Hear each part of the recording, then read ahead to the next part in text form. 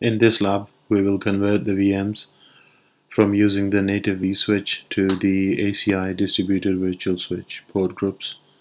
I will go to each VM and change the network adapter to use the ACI port group.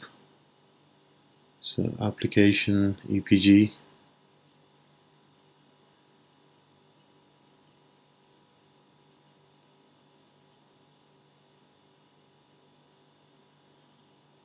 Do the same for DB.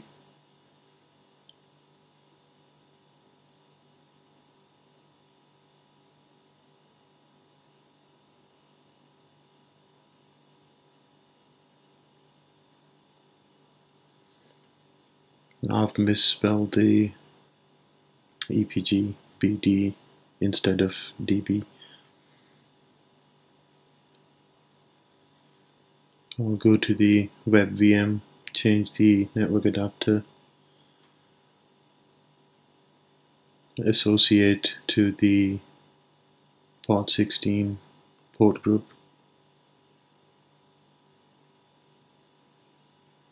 and now we need to power on the VMs.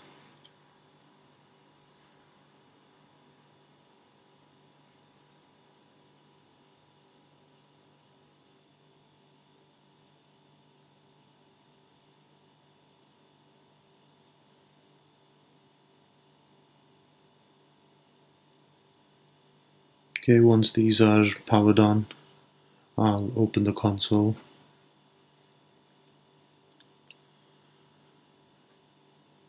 So we've got 1.1 IP address, 10.16 1.1.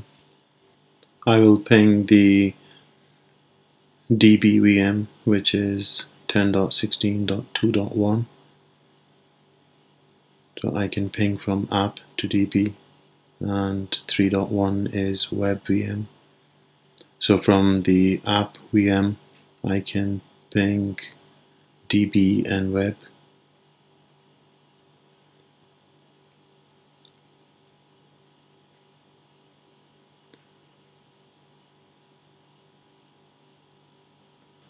I will go to the DB VM and try to ping the app and web VMs.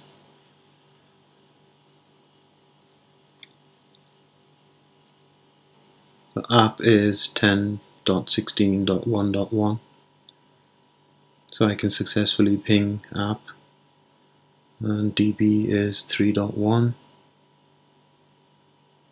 so this should request timeout.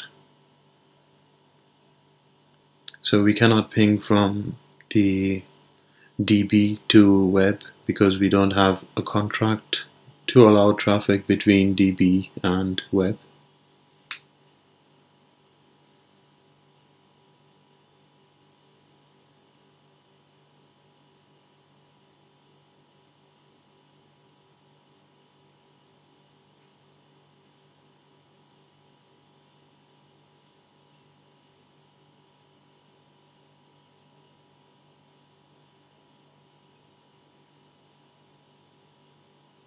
So from web I will ping the app,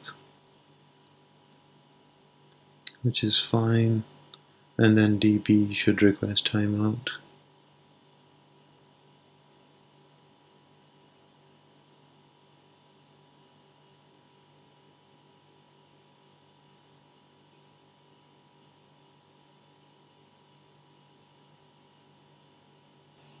I will go to the leaves and check what the configuration looks like there.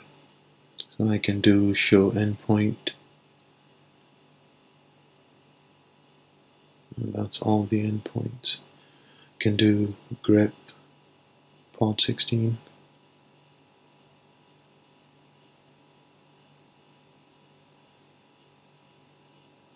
Can go on leaf 1.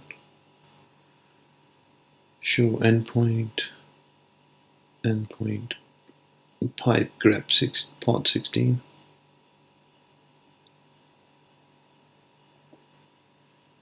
Here we can see the gateway IPs of each EPG, We can see the VXLAN IDs and the infrastructure VLAN 3161.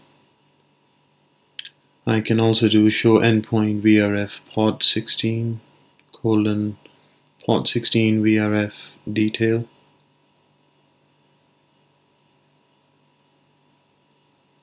Show endpoint.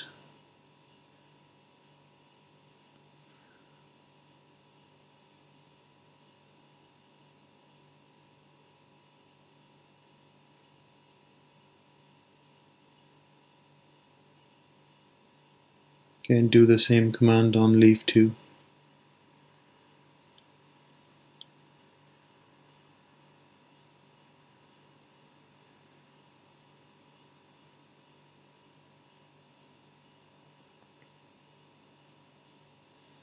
So 3 MAC addresses learned. Okay, I'll go to the APIC.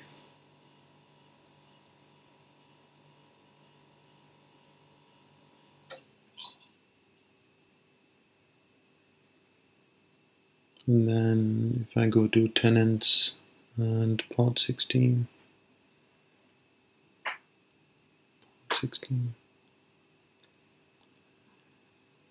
application profiles, application profile, application EPG, and then if I go to the app EPG and operational, so this is where the fabric should be seeing the endpoints associated with this EPG. So the MAC address of the endpoint, learning source, and hosting server. So we can see the policies, and we can see contracts associated with this EPG.